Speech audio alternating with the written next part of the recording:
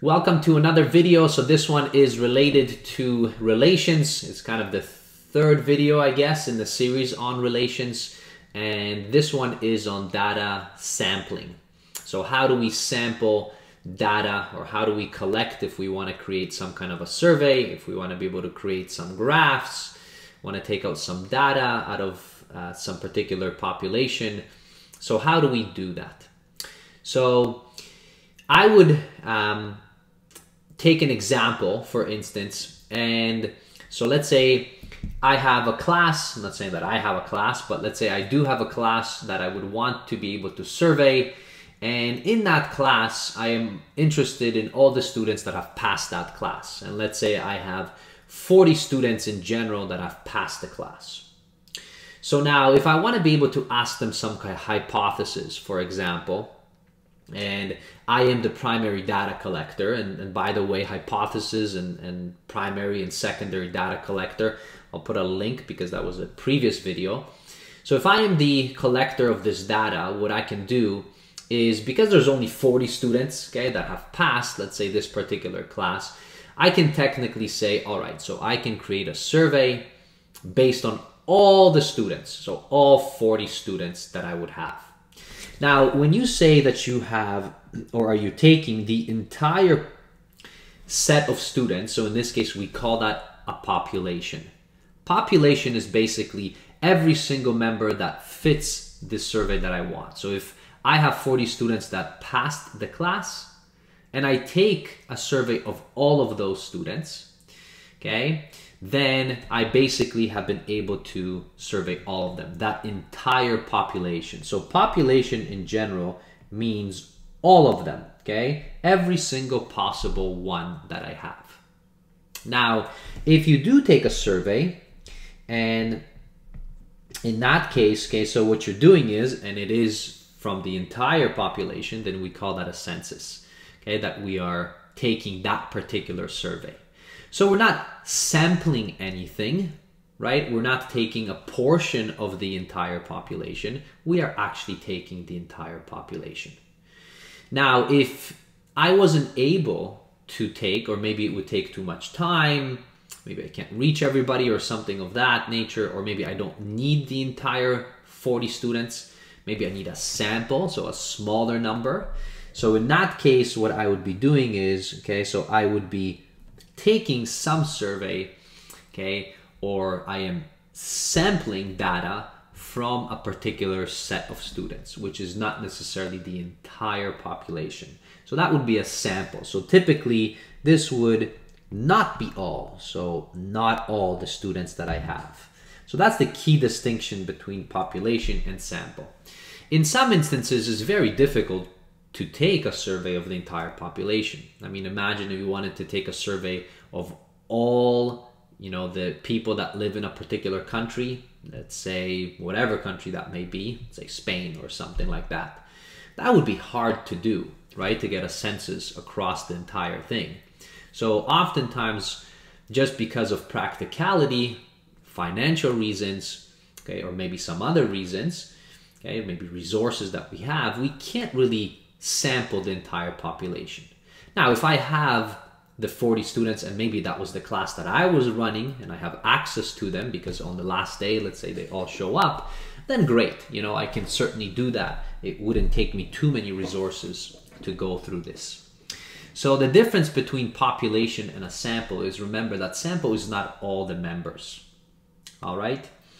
And population is basically, okay, or are all the members that we have, okay, that will fit our particular survey.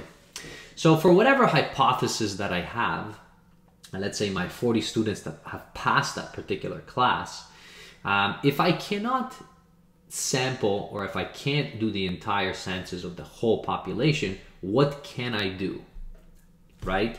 So there are basically, in a sampling, when you're doing a sampling, you can kind of choose two different paths.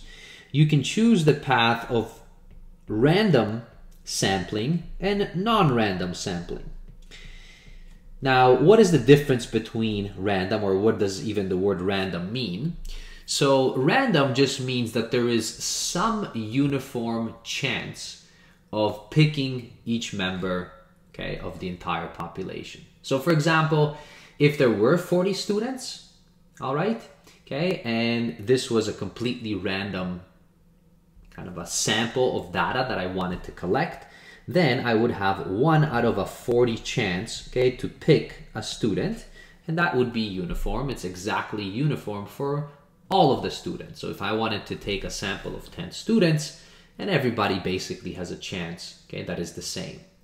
Non-random means that you do not have a particular, okay, uniform distribution that you have within that sample. Now, what does that mean? Kind of non-random way. So how would that happen? Well, if I have 40 students, I can be what sometimes we call a bias, okay? So non-random may create a bias of some kind. And that bias maybe say, I want to just take the students that received 90% in the course. And because maybe, you know, if I was running that class and I wanted to take those students because I wanted to get feedback, and I was kind of biased towards getting good feedback because, you know, higher grades typically means better feedback for a particular teacher or professor or lecturer or something like that. It would be a bias. That wouldn't be a uniform way of taking those students, right? Okay, because that excludes a lot of other students from. Now, you can create other biases, right, as you're going along that are not necessarily random. Now, with these random choices, okay, that we have, so very often what happens is we have, okay, so these random, in terms of sampling, okay, we very often have something called simple random sampling.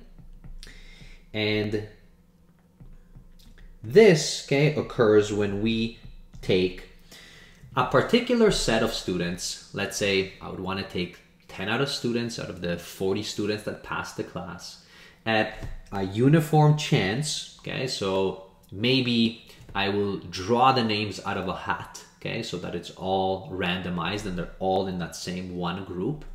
That would be called a simple random sampling, where I am not evoking anything in special about these students. They're all kind of chosen at random from that 40, or maybe I generate a computer that just picks the numbers at random until I get my 10 students.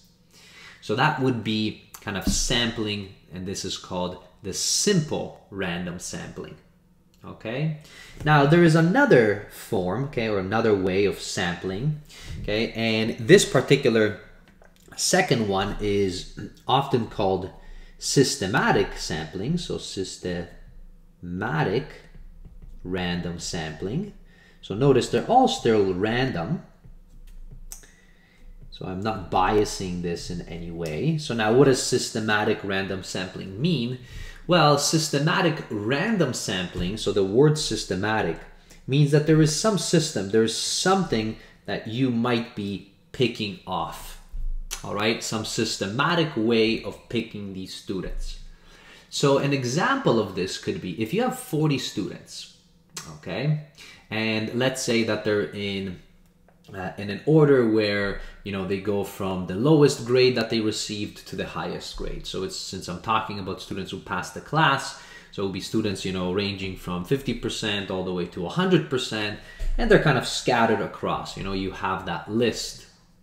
And now you want it to be able to randomly sample this in a systematic way. What you can do is you can say, all right, so well, if I want 10 students, for example, in the whole thing, what I could do, I can systematically pick every fourth student, right? Okay, until I basically get my 10 students in total. So that is a systematic way of actually sampling from the entire data that I have. So I could kind of rearrange them. They could have been in alphabetical order for all that matters. And then I would just kind of systematically take every fourth student. Or I don't have to do every fourth. You know, I can do it something different, okay, in order to collect. But that's a systematic way, okay? That's not a simple random way, because simple just simply means that I have take all of them and at random I just pick them, right? Okay, so let's say out of a hat, okay, kind of a way. Now, systematic means that you have a system in place where you're going to be systematically picking, every so often to get your data all together. All right. Now, the last one that I want to talk about, okay, so this one is called stratified. So stratified. So stratified, okay, and again, it's still random sampling. So let me just copy this and paste it back down. Now, what does the word stratified random sampling means? So stratified in general means that we are actually going to group these students. So we're going to collect them, we're going to group them in. Now, from each group, because we want to randomly sample and we want to have kind of a sample from each group, if we have, and for instance, if I'm talking about students, right, that have passed the class, I could, okay, create groups. So let's say, the groups that, so I said students that passed. So from 50 to 59%, that would be my group number 1. I could then say I have another group, which is from 60% to 69. That would be my second group. And so on, okay, until I get to my last group, which would be from 90.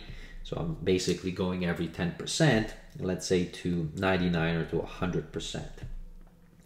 Okay, so I have these groups, okay, that I have created. So now I'm stratifying these, and what I will do is I will say, okay, so since I want, okay, to have, let's say 10 total, okay, so I have the group of 50, 60, 70, 80, okay, and the 90 group, okay, so I have 5 different groups.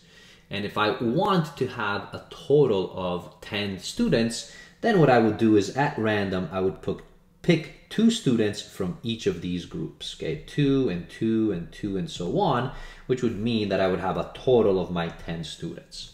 That would be stratified, where I basically have created some groups, and then from each at random, I will pick 2 out of here, 2 out of here, 2 out of here, and so on.